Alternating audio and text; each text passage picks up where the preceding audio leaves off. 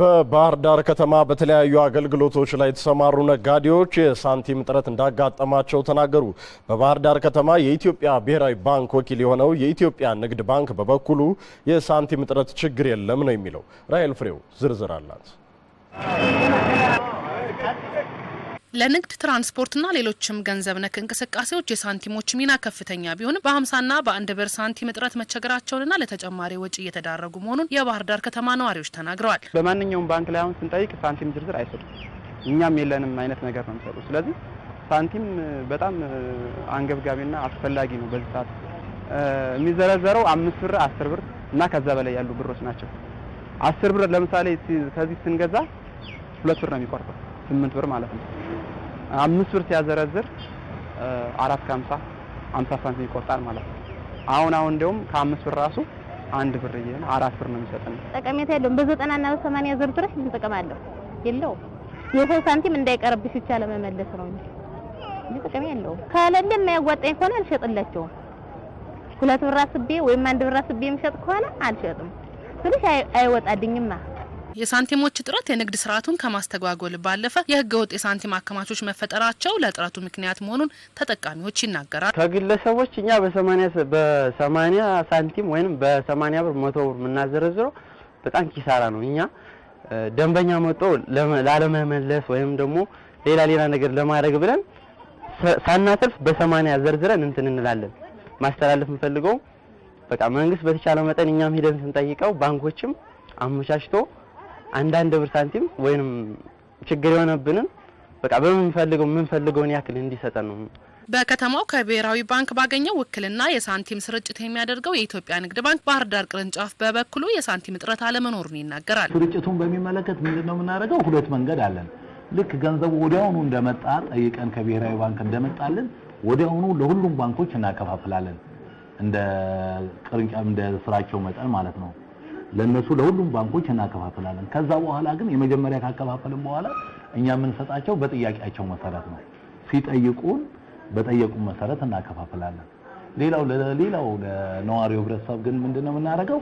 ለሁሉም ባንኮች ያከፋፈልነው ሳንቲም ያው ባንኮቹ የሚወስዱት ለህብረተሰቡ ለመስጠት አይደለ፣ ሁሉም ከየአካባቢው ባንክ እንዲወስድ እናደርጋለን። እኛ ጋር ደግሞ ለዚሁ አገልግሎት የሚሰጥ ብቻ የተለየ ኬጅ አለ፣ መስኮት አለ። የሚገርመው እኛ ጋር አሁን ሳንቲሙን የሚያነሳለን ነው የምንፈልገው። በትክክል ነው የምናገርሽ። ምንም እንኳን ኃላፊው ይህንን ቢሉም በባንክ ውስጥ ያገኘናቸው ደንበኞች የምንፈልገውን የሳንቲም መጠን ከንግድ ቤቶቻችን ጋር ተገናዝበው አይሰጠንም ይላሉ። ካፊ ምን ትንሽ አለች እንጂ ገጠር አካባቢ እንደውም ለምን 4.50 ትመልሻለሽ? 9 ብር ለመመለስ 5 ብር ደግሞ ይግድ ትፈልጊያለሽ። 5 ከለለሽ ምን ታደርጊ ነው? ሳንቲሙን በሙሉ ትይዋለሽ። ምን ሆነ ማለት ነው? ክሳራ 80 ወይም 90 ሽርፈሽ 80 ወይም 90 ሽርፈሽ በስንት ሸጥሽ ማለት ነው? 20 ሳንቲም ከ100 ብር 20 ብሩን ቀንሰሽ ነው እንትምትዩ ማለት ገበያ የምታደርጉ ማለት ነው። 40 ብር ነበር የሚሰጡት። ይሄ 40 ብር የሰጠን እነዛችን ብራንቾች ምን ስንት መስጠት አለበት? 10 ብር ማለት ብራንች ላይ ሄደሽ ነው ዝርዝር ጠይቂ አታገኝ። ለምን ከዚህ ነው የሚወስዱ? ሁሉም የግልም ባዩ የመንግስትም ባዩ ማንኛውም ባንክ ከዚህ ስለሚወስድ የለም። ሌላው ባንኩ በየጊዜው በሚሊዮን የሚቆጠር ሳንቲሞችን ለተጠቃሚዎች ቢያሰራጭም ሳንቲሙ ተዘዋዋሪ ያለመሆኑና ተመልሶ በባንኮች አለመግባቱ ሊፈተሽ የሚገባው ጉዳይ ነው። የአምቦ የገበሬዎች ህብረት ስራ ዩኒየን ምርትና ምርታማነታቸውን እንዲጨምር ያገዛቸው መሆኑን የዩኒየኑ አባላት ገለጹ። ዩኒየኑ አሁን ላይ ከ100 ሚሊዮን ብር በላይ ካፒታል እንዳለው ተገልጿል። ዘገባውን የምዕራብ ሸዋ ዞን የመንግስት ኮሚኒኬሽን ጉዳዮች ጽህፈት ቤት አድርሶናል። አባዲ ወይና ያቀርበዋል።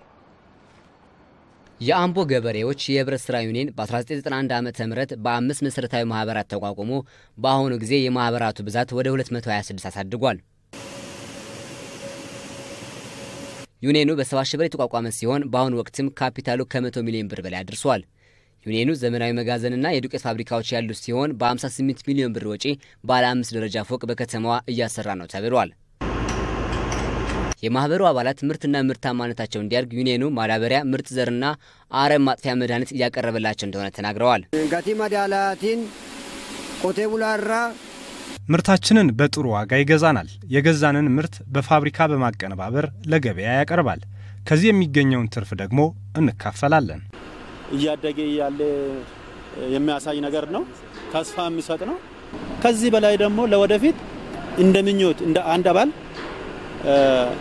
ኮምፓይነር ትራክተር ቢገዛ ጥሩ ነው ብለን ሐሳብ አለን እንደ አንድ አባል ይሄንን ሐሳባችንም ደግሞ በተወካዮቻችን በኩል ለዩኒየን እንዲያቀርቡ ሐሳብ ስንሰጥ ነበር እንግዲህ አካሄዱ በጣም ጥሩ ሐሳብ ላይ ነው ያለ ማለት ይቻላል የዩኒየኑ ስራ አስኪያጅ አቶ ሽሚ ቡሌሳ ዩኒየኑ አባላቱና ማህበረሰቡን ተጠቃሚ ለማድረግ የተለያዩ ስራዎች እየሰራ ነው ብለዋል 111 ሺህ የሚሆኑ ገበሬዎች በ226 መሰረታዊ ማህበራት በ17 ወይ ደግሞ 18 ወረዳዎች ውስጥ የታቀፉት የሚያገኙት አገልግሎት ወይ ደግሞ የሚሰጣቸው አገልግሎት አንድ ምርትና ምርታማነታቸው እንዲያድግ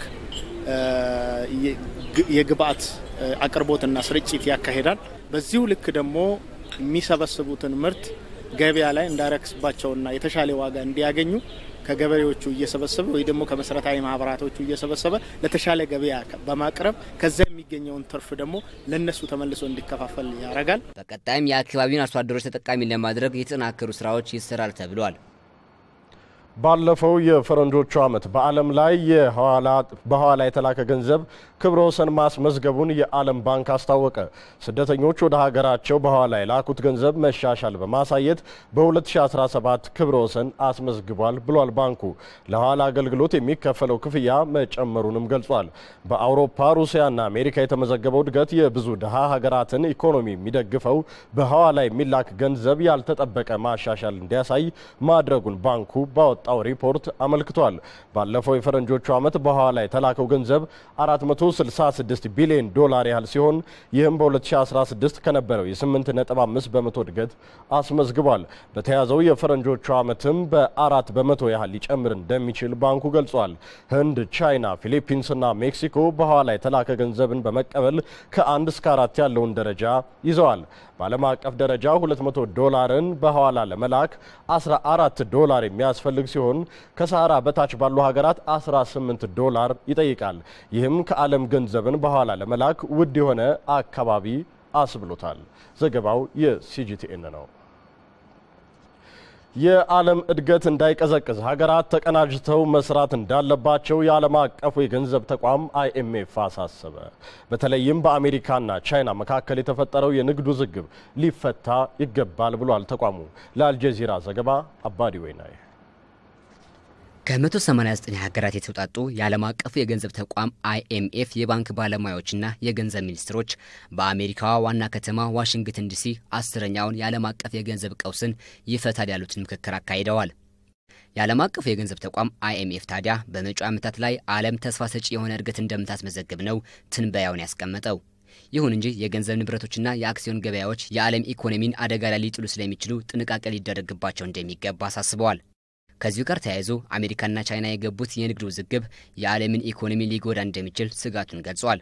የተቋሙ ኃላፊ ክሪስቲን ላንጋርድ በሀገራቱ የተጀመረው የንግድ ጦርነት ኢኮኖሚን ሳይጎዳ በፊት መፍታት ያስፈልጋል ብለዋል።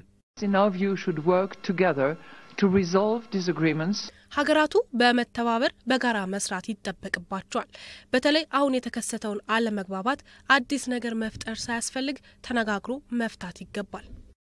የዓለም አቀፉ የገንዘብ ተቋም ዋና ኢኮኖሚስት ማውሪስ ኦብስታፊልድ በኢኮኖሚ እድገት ላይ ቤተሰቦችን ተጠቃሚ ማድረግ ያስፈልጋል ብለዋል። ሰዎች በኢኮኖሚ ተቀናጅቶ መስራት ጥቅም ላይ ያላቸው ተስፋ ሰጪ አመለካከት ከጊዜ ወደ ጊዜ እየተሸረሸረ መጥቷል። ብዙ ሰዎች ከእድገቱ በትንሹ ወይንም ምንም አልተጠቀሙም ማለት ይቻላል። አሁን ላይ ይህ አካሄድ መስተካከል አለበት።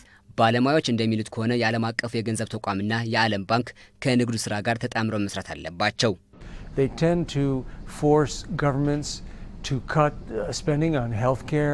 መንግስታት ለጤና ሽፋንና ለትምህርት የሚያወጡትን ወጪ እንዲቀንሱ እያስገደዱ ነው።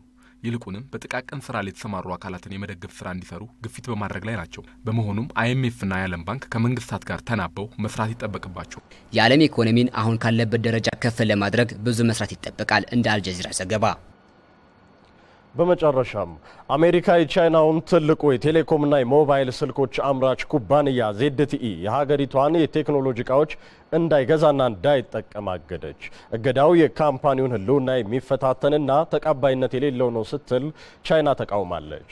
ተስፋ ወልደ ገብርኤል ተጨማሪ ያለው አሜሪካ የቻይናን ትልቁ ኩባንያ የሆነውን ZTE ለ7 ዓመታት የሀገሪቱን የቴክኖሎጂ ዕቃዎችን እንዳይገዛና እንዳይጠቀም አግዳለች። ዋሽንግተን ውሳኔ መሰረትም የቻይናው ኩባንያ ለሞባይል መስሪያ የሚያስፈልጉትን የአሜሪካ ቴክኖሎጂ የሆኑትን ቺፕስ እና አንድሮይድ መግዛትና መጠቀም አይችልም። አሜሪካ እዚህ ውሳኔ ላይ የደረሰችው ኩባንያው በዋሽንግተን ማዕቀብ ለተጣለባቸው ሀገራት ሰሜን ኮሪያንና ኢራንን የቴሌኮሙኒኬሽን ዕቃዎችን ማቅረቡን ተከትሎ ነው። እንደ አሜሪካ ፍላጎት ከሆነ ኩባንያው ለኢራንና ሰሜን ኮሪያ የቴሌኮሙኒኬሽን ዕቃዎች ባቀረቡት ሰራተኞች ላይ እርምጃ መውሰድ ነበረበት። ነገሩን የበለጠ የሚያሳስበው ደግሞ አሜሪካ በወቅቱ በኩባንያው የ1.2 ቢሊዮን ዶላር ቅጣት መጣሏ ነው። ይሁን እንጂ ኩባንያው በዋሽንግተን ማዕቀብ ለተጣለባቸው ሀገራት የቴሌኮሙኒኬሽን ዕቃዎች ባቀረቡት ሰራተኞች እርምጃ ከመውሰድ ይልቅ ማበረታቻ መስጠቱ አሜሪካን አስቆጥቷታል። የቻይና የንግድ ሚኒስቴር ቃል አቀባይ ጃኦ ፌንግ ውሳኔው የZTE ካምፓኒ ህልውና የሚፈታተንና ተቀባይነት የሌለው ነው ብለዋል። በአሜሪካ የZTE ዋና ስራ አስፈጻሚ በበኩላቸው እገዳው ከፍተኛ ስጋት ፈጥሯል ብለዋል። የአሜሪካ መንግስት ትንሹን ነገር በማግዘፍ ያለምንም ቅድመ ሁኔታ የእገዳ ውሳኔ ማስተላለፉ በንግዳችን ላይ ከፍተኛ ውከት ፈጥሯል። በጉዳዩ ላይ ትኩረት በመስጠት አስፈላጊ የሆነ ሁሉም ህጋዊ መንገዶችን በመጠቀም ችግሩን ለመፍታት እንሰራለን። በደቡባዊ ቻይና ከ80 ሺህ በላይ የካምፓኒው ሰራተኞች ውሳኔው ተከትሎ ቁጣቸውን እየገለጹ ይገኛሉ። በቻይናና በአሜሪካ ያለው የቴክኖሎጂ ግጭት ወደ ለየለት የንግድ ጦርነት እንዳያመራ ተሰግቷል ሲል አጃንስ ፍራንስ ፕሬስ ዘግቧል። ተመልካቾቻችን የኢቲቪ 4 ማዕዘን የቢዝነስ ዜናዎቻችን እነዚህን ይመስሉ ነበር። ብሩክ ተስፋዬ ዜናዎቹን እየመራሁ ቆየሁኝ።